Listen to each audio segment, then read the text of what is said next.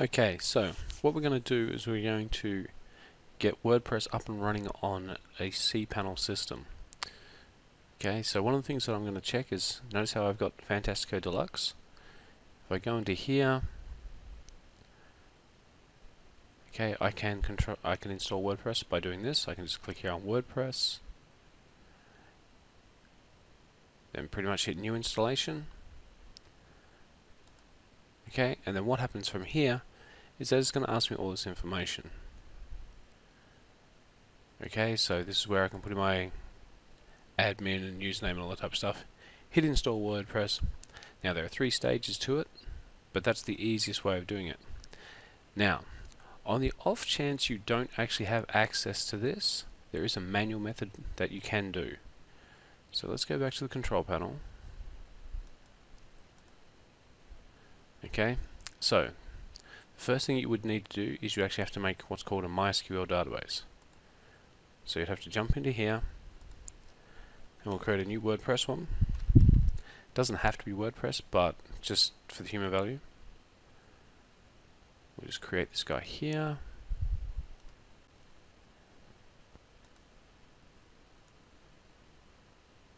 Okay, now from here, what I get to do is, so as you can see, I've now got this secondary, this database here. That's my WordPress one. Okay, so now that we've created the database, let's create the user. So we'll put in a username for it. We'll put in a password.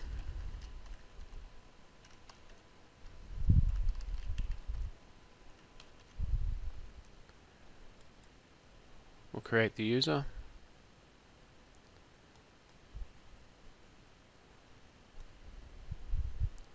Okay, so that's part 1 of it.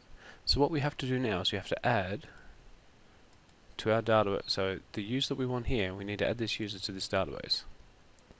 Okay, so we hit add like this. So now we have to determine the privileges. Okay, in this case I'm just going to tick on all privileges. Then we're going to make the change. So what this does now is it actually assigns the abilities of that user for the database. So now that I've got all those things in place, okay, so from here what I need to do now is I need to download WordPress.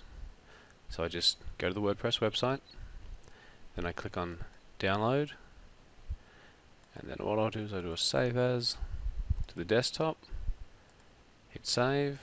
While he's downloading, I need to put an FTP program. In this case I'm going to use Core FTP. I've already downloaded this program, so he's going to make his way down now.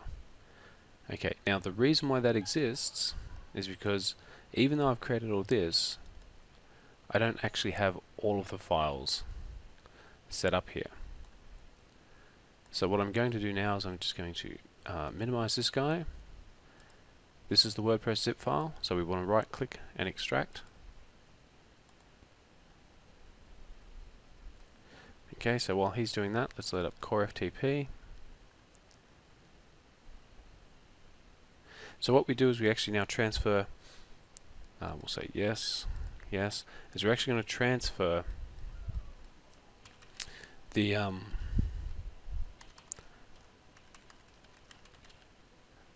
WordPress files from the desktop, i.e. the local machine, up to the server. So these guys are going to go into the root directory.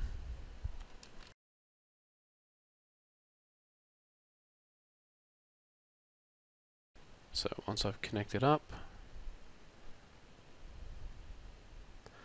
okay, so what you're looking for in here is, so this is the remote computer, so this is the server. You're looking for this public HTML file. Okay, now inside here, this is where you would put all your WordPress files. So in this case I'll just jump up to my desktop, go into the zip file here, and what you do is you select all of these files, and then you click on the upload button. Now this will take some time. Okay, so now that all the files have transferred, this took about 45 minutes. What you want to do is you actually want to now jump back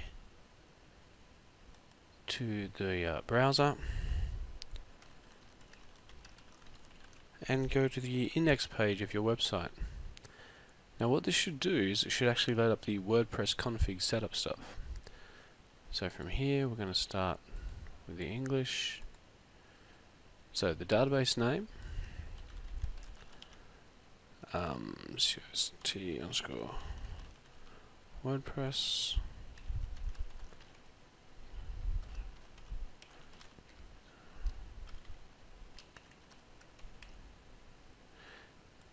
And that should be enough to get it up and running. So from here, now that that's done, we hit run the install.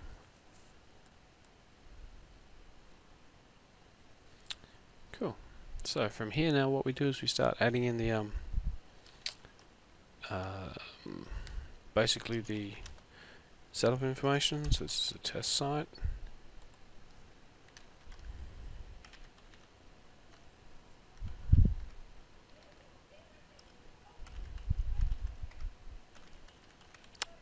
Just make that a bit harder than what I'm putting in here. Okay, this is just a very simple one. Toss the email that you want stuff sent to.